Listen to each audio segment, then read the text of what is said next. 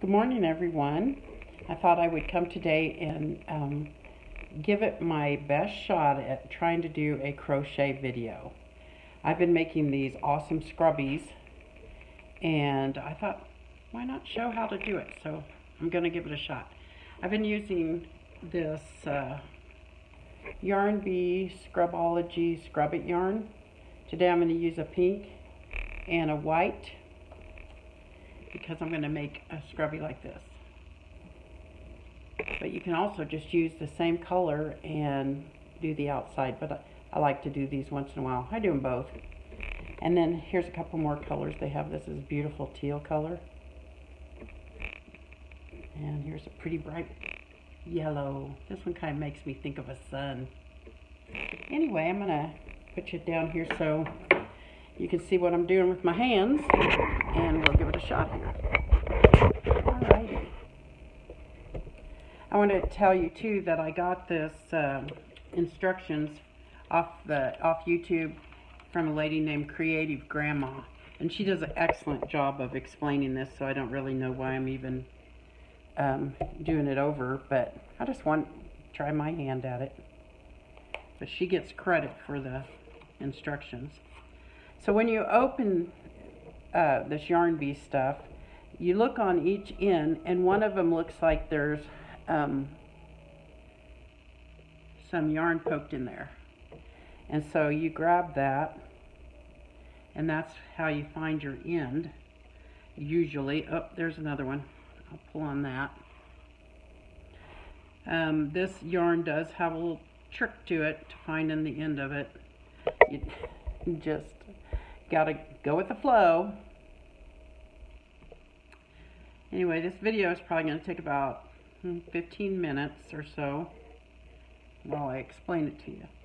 So the first thing I'm going to do is make a magic circle, and I leave a tail down, and I use my 3 fingers here, and I go around once and then again back there, and I put my working yarn on the back because I'm going to go underneath and grab that yarn and come up. And this is a little tricky. You got to hang on to this, and then I'm going to chain 2. And you'll find as you're watching me crochet that I don't hold my yarn like anybody else. I was self-taught. No one ever showed me how to hold my yarn. So my opinion is, if you can do your crochet and get results like I can, what difference does it make how you hold your yarn? Anyway, so this chain 2 counts as my first triple crochet. So I'm going to yarn over twice and then go under and pick up some yarn and go over, yarn over, go through 2, yarn over, go through 2, yarn over, go through 2. Then you're going to yarn over twice, go underneath and pick up, yarn over, pull through 2, yarn over, pull through 2, yarn over, pull through 2. So counting this first chain 2, I'm going to want 14 in this circle. And I don't want to mess with all of the, what do you call it? You have to just listen to me ramble on. You know, where you go in and you edit. I don't want to mess with editing and all that, so I'm just going to make you have to pay attention and suffer through this while I do the whole thing. So what I do is I just usually crochet a bunch of them, and I'm doing triple crochets in here, and that's yarn over twice, go under in your middle of your thing. Make sure you're keeping this tail back.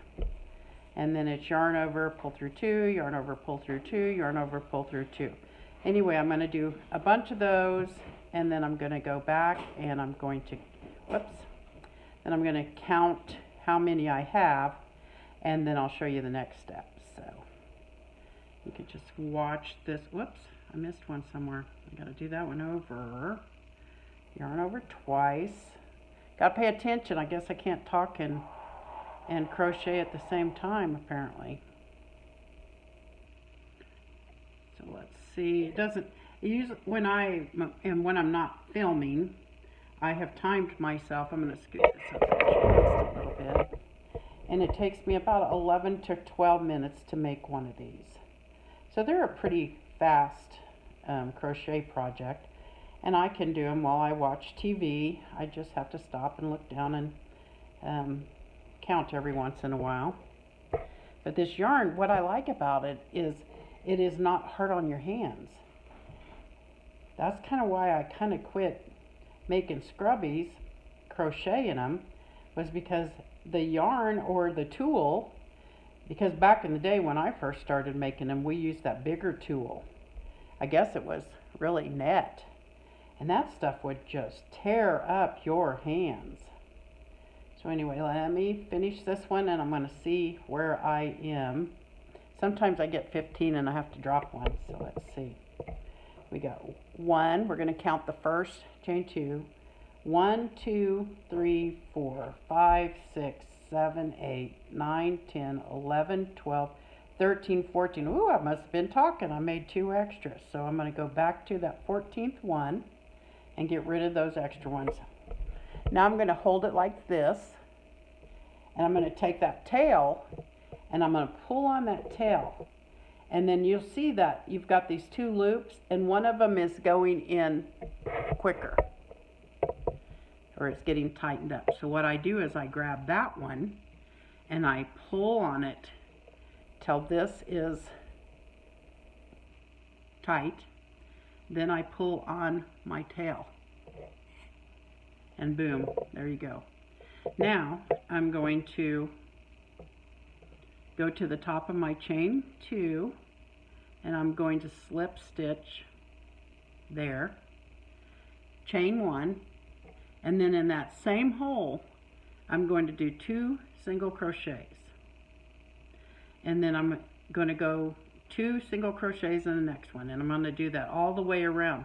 And as you'll notice, this is kind of cupped, but it's stretchy, so it'll straighten out. And as you crochet around, it's going to straighten out. So I'm going to go ahead and finish crocheting around, and I realized I forgot my darning needle, so I'm going to have to go over to my table and grab my darning needle, because you do need that to weave in a couple of ends.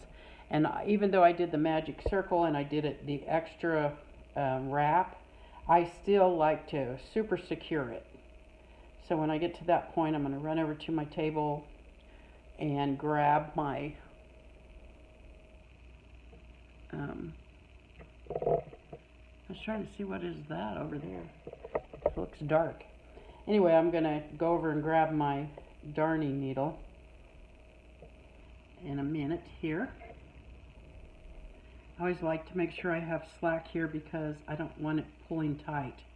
So I'm almost around, and I'm crocheting 2 single crochets in each one of the stitches.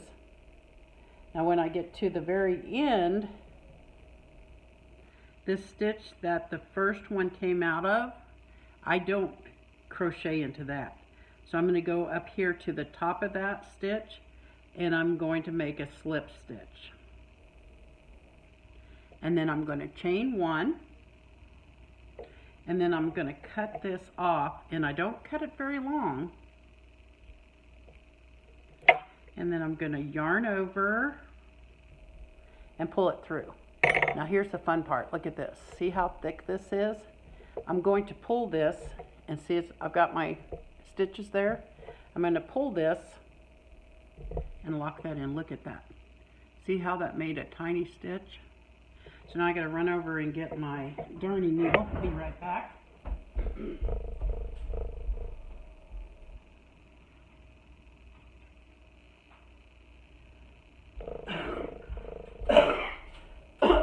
Excuse me. So I forgot to tell you, you need a darning needle. So what I do on the back, this is part of my magic circle. I'm going to take a hold of this, and this is how I thread yarn through the darning needle, because it's just so much easier. I take it, and on the thin side, I bend it over that towards the end of the yarn, squeeze it, pull it out, and then push it through there, and boom. Saves me a lot of time. Now, I can see that this magic circle was going in this direction. So I'm going to go over the top of one of those stitches, and I'm just going to go under a few stitches. Doesn't matter how many, because you're just kind of just locking it. Pull that through. Now I'm going to go back and I'm going to go over one of those stitches so I'm not just unsewing what I just sewed. So I'm going to go back through here and I'm going to pull that. And just feels, just feel like it gives me a little bit of more reassurance. Creative Grandma, she cuts her stuff off, but I don't. I stuff it in the middle of it when I'm sewing the two together, or crocheting the two together, really. So I'm starting another one doing just exactly the same thing that I did last time. And I'm talking, so these are taking a little longer, but these are super quick, super simple to do, and they last.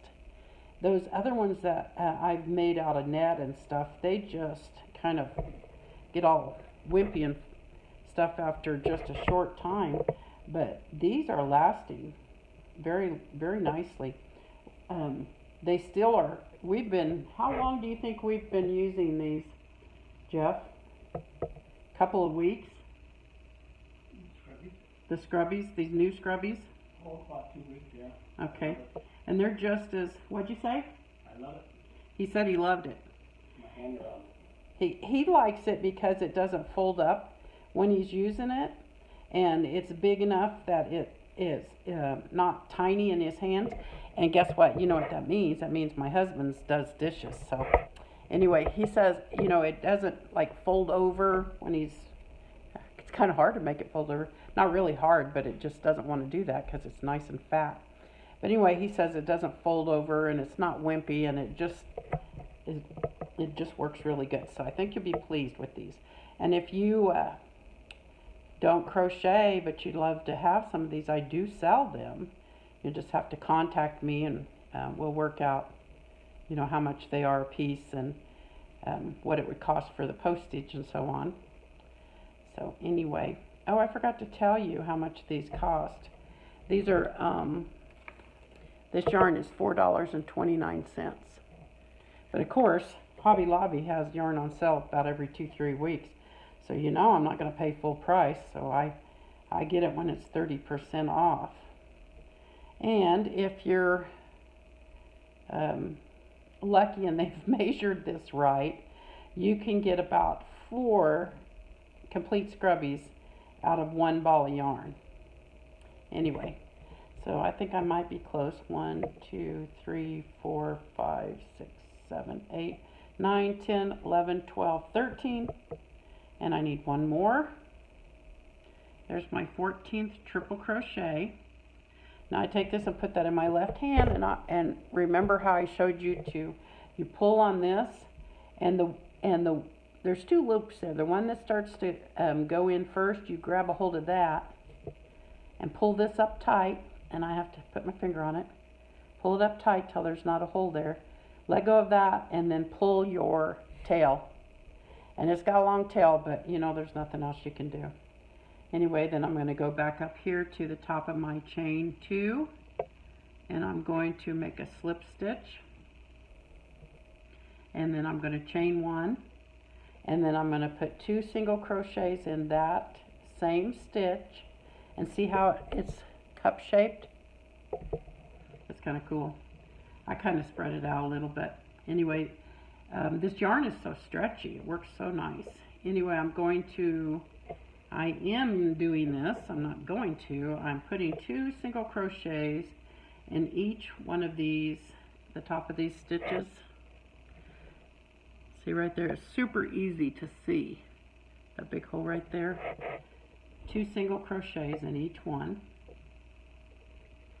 And I'm going to show you when I get to the end how, if I was going to continue on with this color, putting the 2 together, what I would do. And then I'll end it and show you how I do it when I trim it with the other color. Just for something different.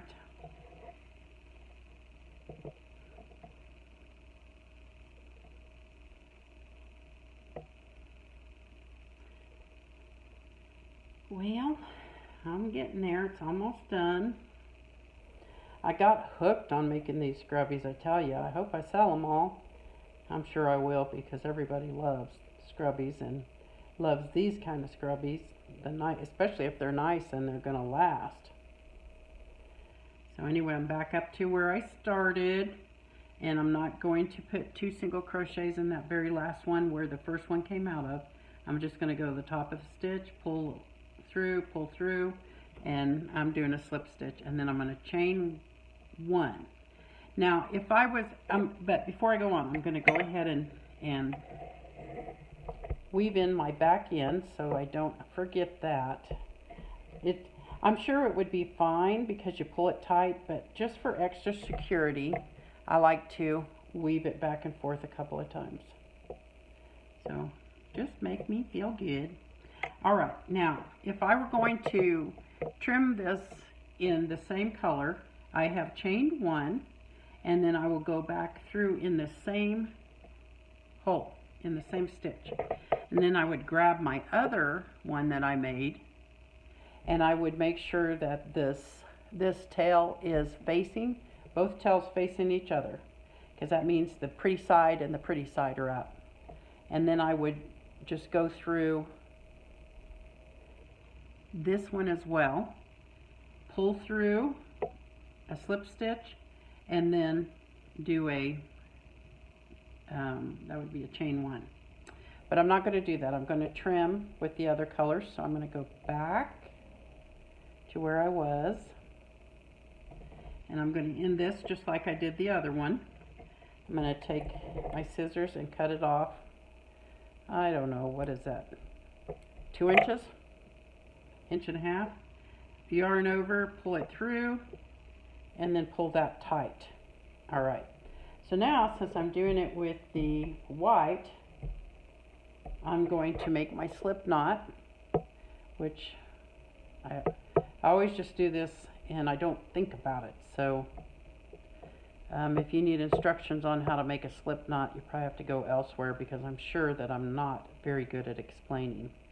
Anyway, I put my slip knot on there and I tighten it up. And I grab these 2, and I like to, these ends that,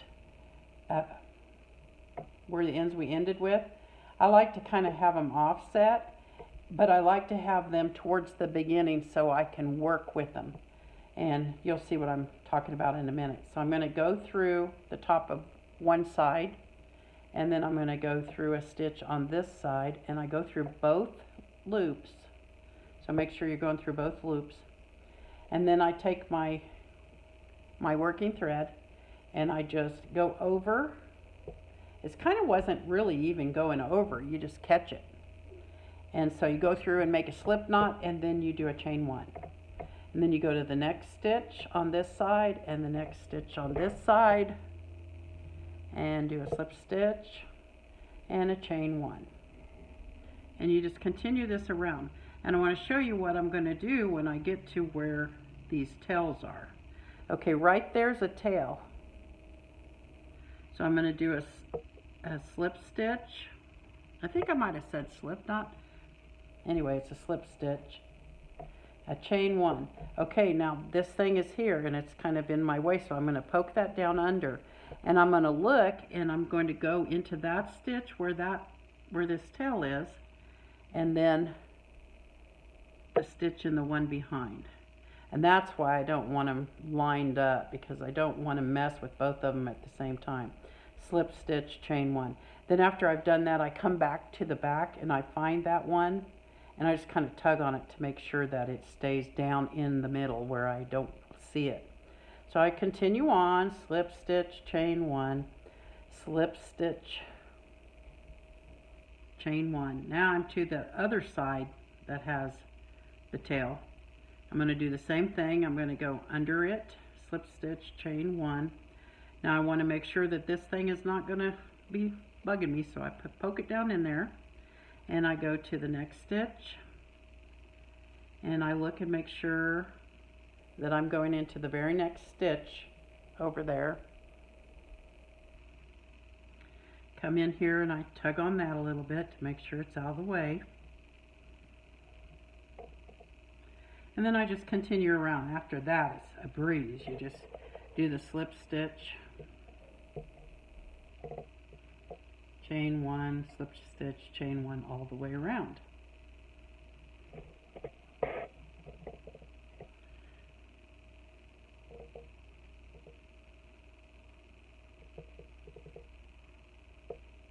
And I don't know if you need to see this slower.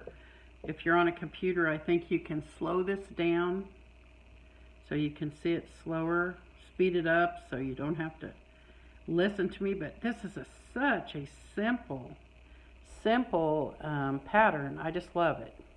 And see, when you're doing that chain one, it kind of gives a little hump there that makes it a little pretty there. So I just keep going around. And pretty soon I'm just getting to where I'm almost got this closed up. And so when I get to that point, then of course I don't want these tails hanging out. So I just poke all my tails inside, and I figure, you know what, that just kind of gives it a little bit more puffiness. It's not going to hurt anything. And so I just poke them in there, including this beginning one. Just poke them all in there. Kind of makes it a little bit fatter. So I'm going to continue slip stitching all the way around. Almost got it closed up. Now see how quick and simple this was? And I did not zip through any of them or come back later. I just let you sit there and watch me do the whole entire thing. And so let's see. Oh, I told you it was 15 minutes, but it's already 21 minutes. But when you're trying to explain things, of course, it takes way longer. Anyway, so I'm almost to the end here.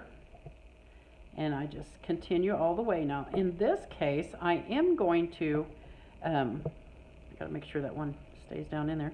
I am going to go clear into this very last stitch. Then I'm going to go into the first stitch there. Do you see that? And I'm just going to pull up, slip stitch.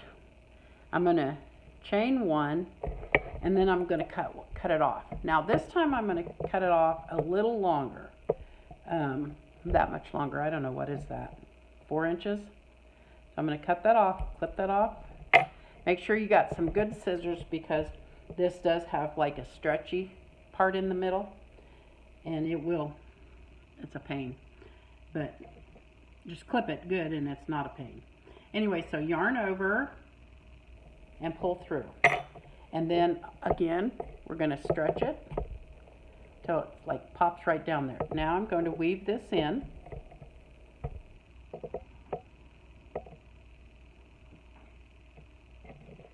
and I just turn it over to the back, and I just go along these stitches underneath, go under a few stitches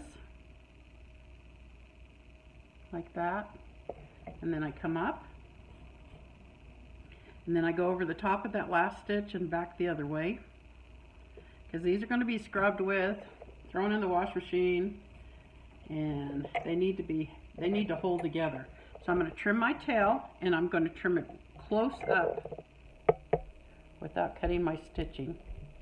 And there you go. Made a scrubby.